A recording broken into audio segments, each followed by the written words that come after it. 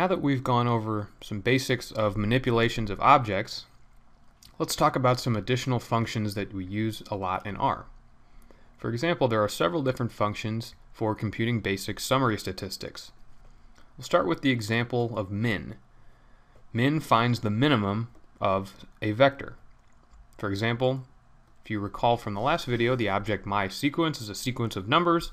We can find the minimum of that vector by typing min, open parentheses, and the name of the vector inside the parentheses. In this case, as we see here, the minimum of my.sequence is 0. Similarly, there's a command called max, which finds the maximum value. And there's the command mean, which finds the mean, and median, which finds the median. I'm going to select both of those lines in a block and run both of them at the same time, like this. Another useful command is quantile. This one takes 2 arguments. In addition to the name of the vector that you want to find a quantile for, you need to also put in the exact quantile that you want. So in this line, I'm going to find the 25th percentile, or quantile 0.25. Similarly, here's the 75th percentile. Another option is to use the summary function. We'll see summary in a couple of different instances later on in this program. But here, if you just put the vector, the name of a vector inside summary, it'll spit out the minimum, first quartile, median, mean, third quartile, and the maximum. 2 additional functions that are often useful are var, V-A-R, which stands for variance, and SD, which stands for standard deviation. Now before going on, I'm going to show you a trick that is sometimes helpful. Notice that I've filled up the console window with lots of different commands and other R code. If at any time you want to clear the console, if you type Control-L, it will do so. Moving on, it's also possible to create your own function. If there's some sort of operation that you want to do that R doesn't have a function for. Let's illustrate this example with a function called average. So this is going to be a function that computes the average or the mean of a vector. Now obviously there is a function to do this already in R. We saw the mean function just a few minutes ago. But in this case, that will help us to make sure that our function works correctly.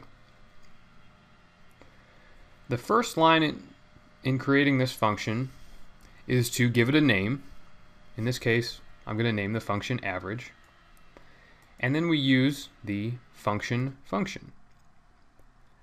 Inside the parentheses for the function, we need to type the name of whatever input the function is going to take.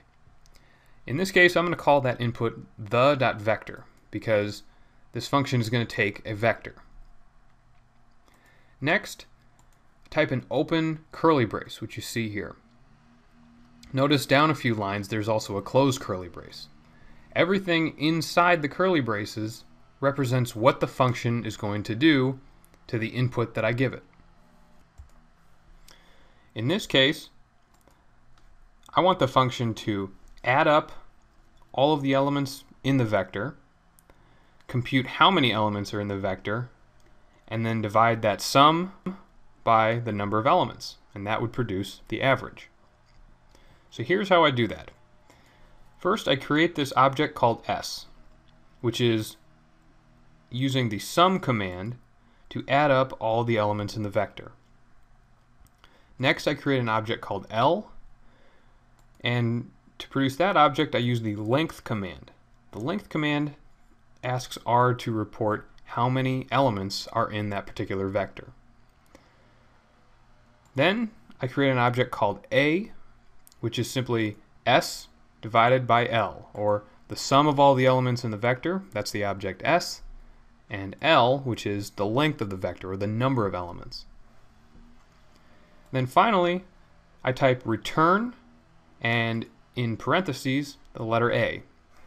The return command tells R what we want this new function to spit out at the end.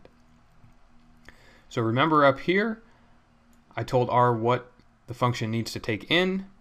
Down here, I tell R what the function should produce.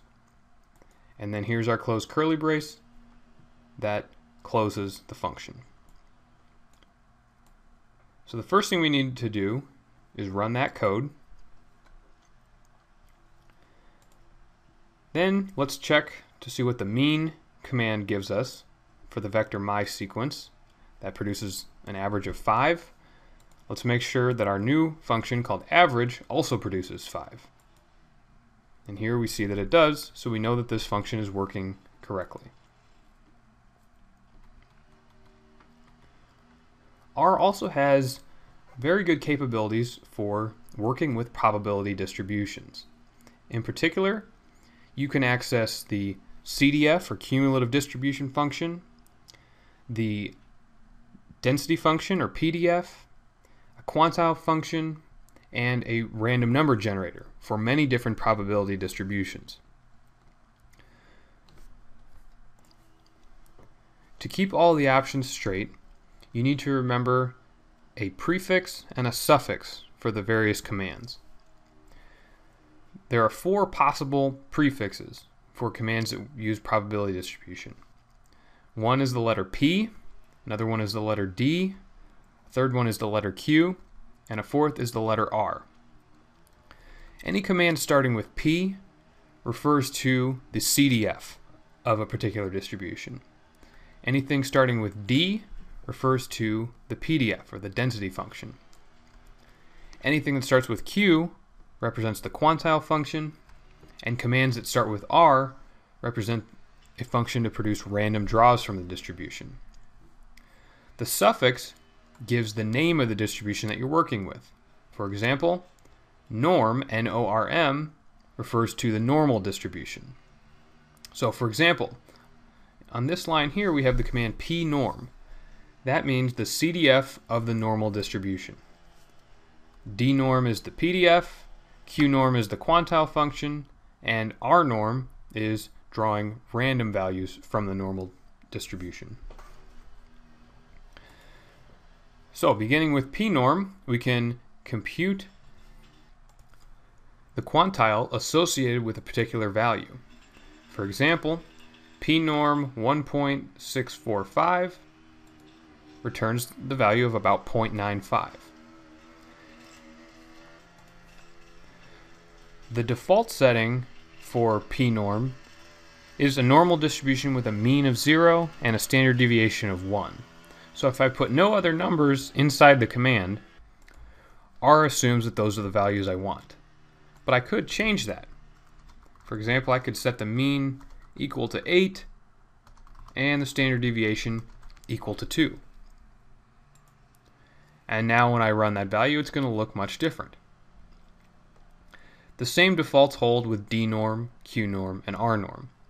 dnorm gives us the value of the density at a particular value, for example 1.5.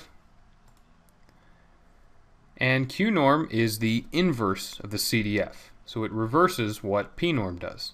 If I type qnorm 0.95, I get back approximately the value 1.645. Again, that's assuming a mean of 0 and a standard deviation of 1 because I didn't add any other arguments to that command. rnorm draws random values from the normal distribution. The only input that's necessary with this function is the number of draws that you want to take. For example, rnorm 10 produces 10 random numbers drawn from a normal distribution with a mean of 0 and a standard deviation of 1. Again, I could set the mean to something else if I wanted.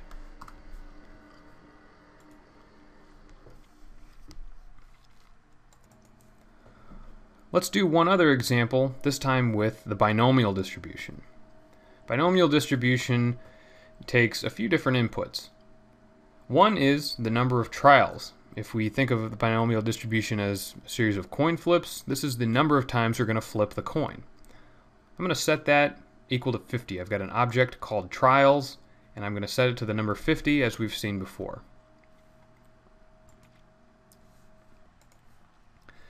Next, I'm going to create an object called x that is a sequence of numbers from 0 to the object trials, which is 50, counting by 1. Notice I've used the seq command to do that.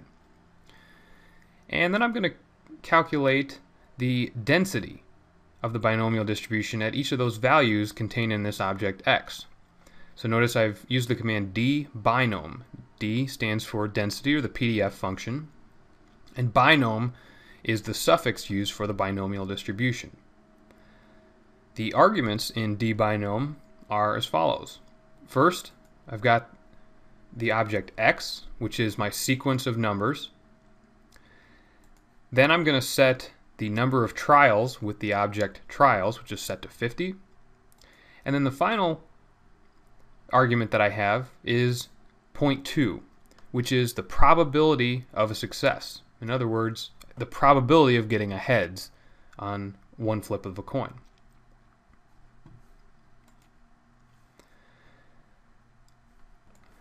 So now, using the dbinom command, I've computed the density of the binomial distribution with the parameter for the probability of success equal to 0.2 and the trials equal to 50 for every value between 0 and 50, every integer.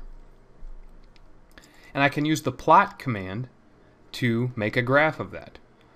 I type plot, then x, which is my sequence of numbers, and y, which is the density of each of those numbers, and I click run. The result of this gets displayed in the plot window, which in my case is in the lower right pane of RStudio. The x-axis shows that sequence from 0 to 50 that I created, and the y-axis shows the density of the binomial distribution at those particular values. Not surprisingly, the density is highest around the number 10, because 10 is 0.2 times 50. That is the expected value of the binomial distribution for those particular parameters.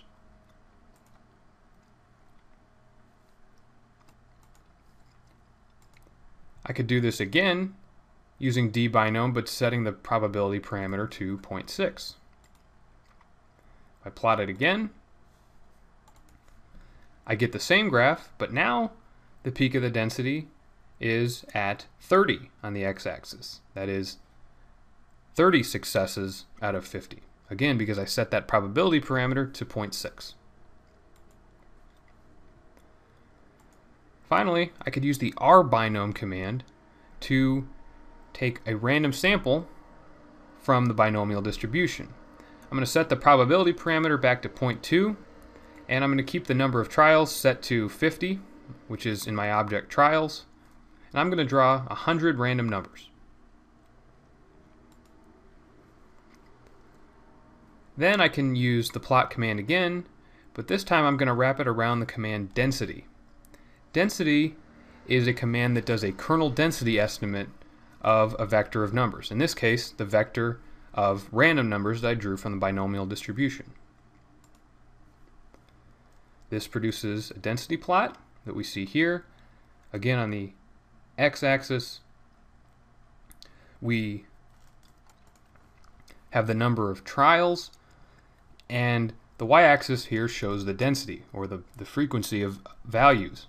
In this case, we see the peak of the density, or the most values from those random numbers, is pretty close to the number 10. It's not quite on the number 10, but it's pretty close, which is what we would expect for a binomial distribution with a probability of success equal to 0.2 and the number of trials equal to 50. To get a look at the actual random numbers that we drew, we can simply type the name of the object, z, and click run. And here's our 100 random numbers. We see, for example, in the first time through, there were 7 successes. The next time through, there were 6, then 8, then 7, then 10, then 11. So it's a different number each time, but it is centered around 10, or it's always near the value of 10. In fact, we could even compute the mean.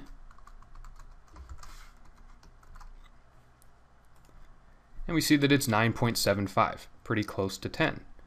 This is what we would expect when the number of trials is set to 50 and the probability of success is set to 0.2. Now there's one important thing to keep in mind when using anything in R that uses random number generation, like the rbinom or the rnorm command. And that is that R, and computers in general, can't truly produce random numbers. So what they need to do is use a random number generator, which is a complex algorithm that produces numbers that look random. Now the thing with these random number generators is you want to start them at a particular number. And that's because you might want to reproduce the exact numbers that you got later. For example, if you come back to your R code or if you want to run it repeatedly. To start the random number generator at a particular number, use the set.seed command. Usually you want to put a large number inside the parentheses of the set.seed command. It doesn't matter too much which one it is, it just needs to be a large number. Then, anytime you do a random number generating command right after set.seed, you'll get the same numbers. So for example, let's say I create this object k, which is a call to the command rnorm with 100 in the parentheses. That means 100 random deviates from the normal distribution. Again, notice I'm not setting the mean or standard deviation parameters, so it's just going to be a mean of 0 and a standard deviation of 1. And we can take a look at what I created there. There's my 100 random numbers from the normal distribution.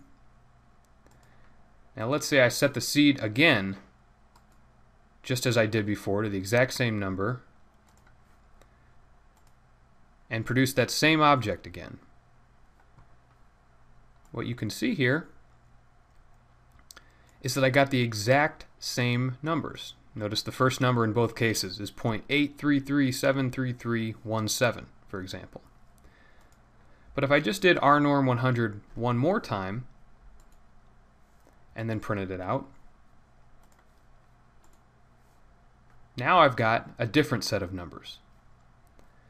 So if you want to be able to reproduce the exact set of random numbers that you got, make sure you use the set.seed command. Coming up in the next video, we'll talk more about loading data into R and working with that data to do statistical analyses.